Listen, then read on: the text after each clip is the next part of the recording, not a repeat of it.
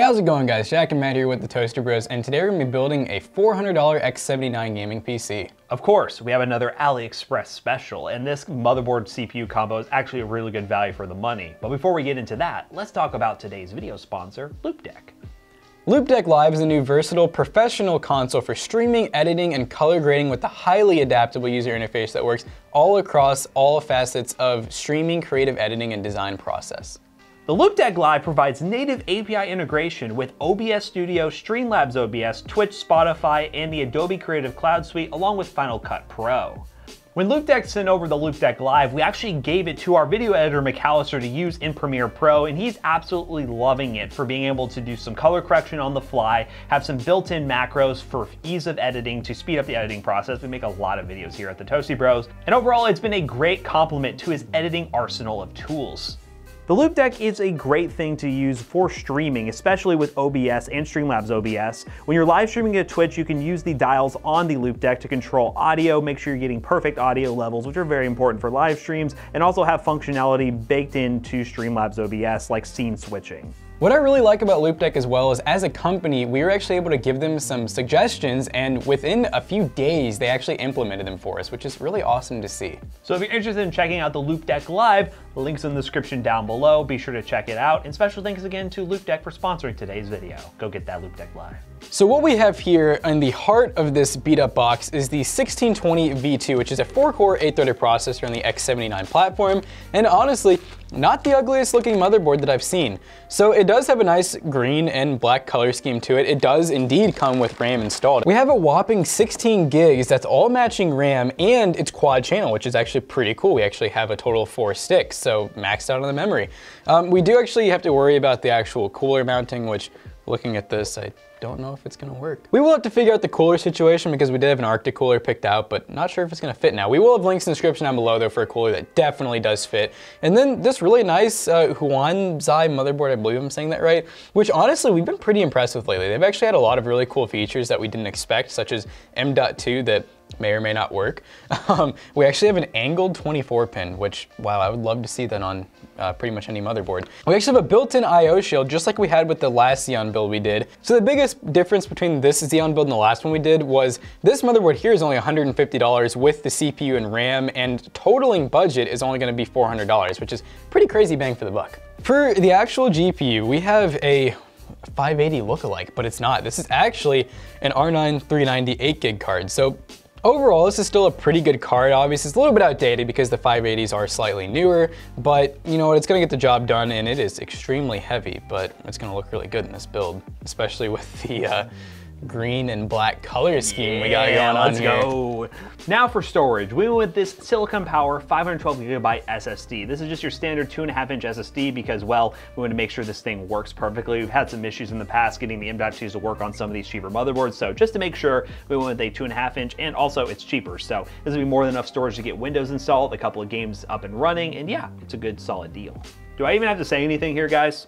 Thermaltake Smart 500 watt. Favorite power supply, favorite go-to, prime shipping on Amazon. Check the link in the description down below. Great option. Now this is a case I'm actually very excited about. We were looking for a case for this build that was gonna be under around $60, and well, this one comes in right at $60. This is the Montech X1, and believe it or not, it comes with tempered glass, it comes with 3 ARGB fans, and it's under 60 bucks. And it comes with a basement, and it looks really, really nice. So we're gonna go ahead and build in this thing, see how nice it actually is, and hopefully we have a really awesome $400 gaming PC that you at home can build today.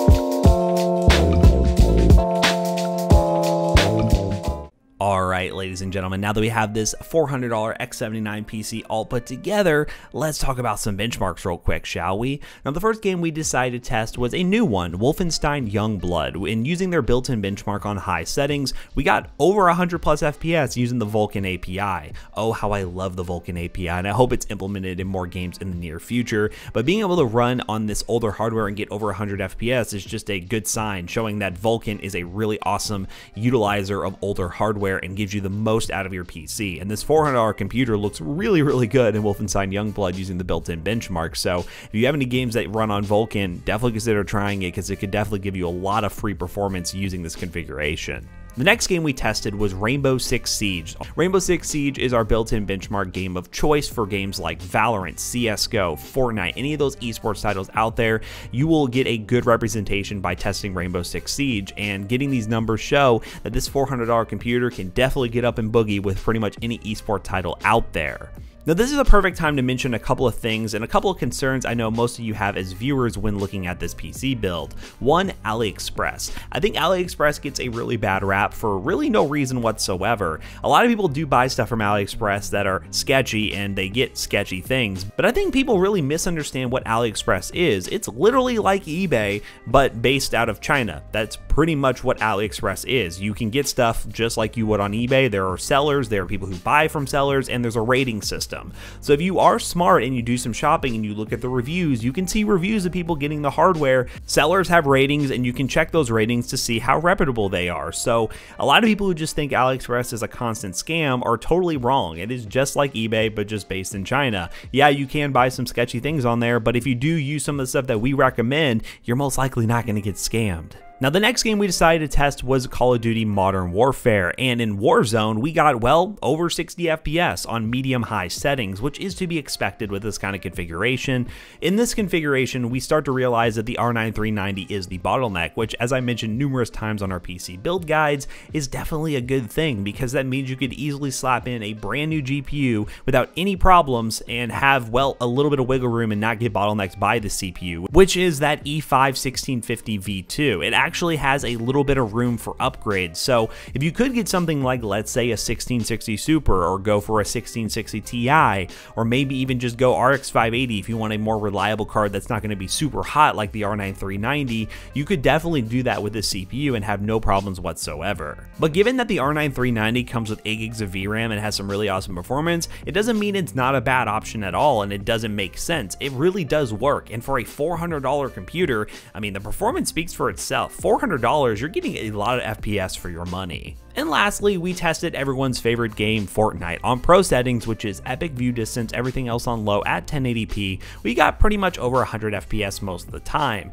Now, this is where that Xeon starts to show some of its age. In esports titles, when you're running on pro settings, you become much more CPU dependent, which means the clock speeds and architecture of that CPU are much more important. And the fact that these older Xeons are, well, older and normally have lower clock speeds, you start to see that there are dips below 100 FPS most of the time. Now, this doesn't mean I wouldn't recommend this for Fortnite. I'm just saying it wouldn't be an ideal configuration for pro Fortnite, because you will have some stutters here and there on pro settings, and you might want to do some configuration with the settings to make it more GPU bound when you are running this game. But it does run Fortnite very well, and compared to some of our other budget systems out there, I don't think it's too far off to be not recommended for a game like Fortnite.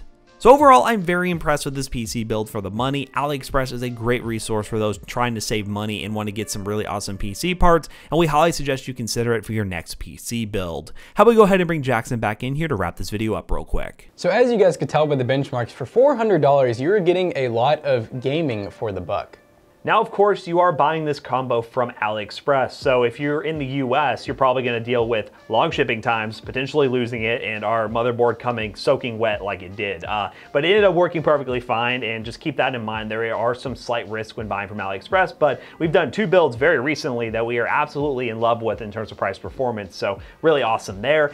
This case from Montech, the X1, really cool case, but one thing you might notice, the fans only stay this color, so it's not really RGB, but like if you like this color profile, it's actually really good. Mesh front, airflow out the back, it's still a really good value at $60. And as far as the cooler goes, because this is basically, in our eyes, a locked Xeon, we're not doing any overclocking or anything, that cooler is a little bit overkill. You could honestly just use like the size of a stock Intel cooler, but this is the X79 profile, so it's a much bigger bracket. So if you just buy one on Aliexpress, it'll fit the socket. We'd highly recommend doing that, or eBay, or even Amazon or something like that if you want to get one really quick. So check the links in the description down below for up-to-date links on all the parts of this PC build, including the cooler. Definitely check out AliExpress. The exact listing might not be there because sellers do come and go on AliExpress, but we'll try to keep that as up-to-date as possible. Links in the description down below. They are affiliate links. If you do use those links, they do help us out. So if you haven't already, don't forget to check out our other 2 YouTube channels and also our twitch.tv/toasterbros. And don't forget to like, comment, and subscribe. And we will see you guys in the next one.